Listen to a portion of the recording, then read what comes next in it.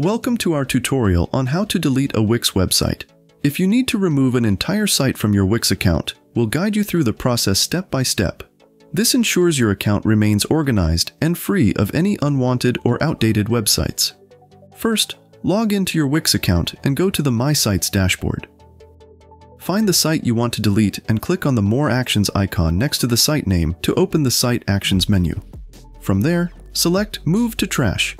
Confirm the action, and your site will be moved to the trash folder. This action is reversible if you change your mind later. To permanently delete the site, go to the trash folder in your My Sites dashboard. Find the site you just moved to the trash. Click on the More Actions icon next to it, and select Remove Site. Confirm the deletion. Be aware that this action is irreversible. And that's it. By following these steps, you can successfully delete a Wix website from your account. Remember, once a site is permanently deleted, it cannot be recovered, so make sure you no longer need the site before taking this final step. If you have any feedback or questions, please let us know in the comments below. And if you don't have a Wix account yet, no problem.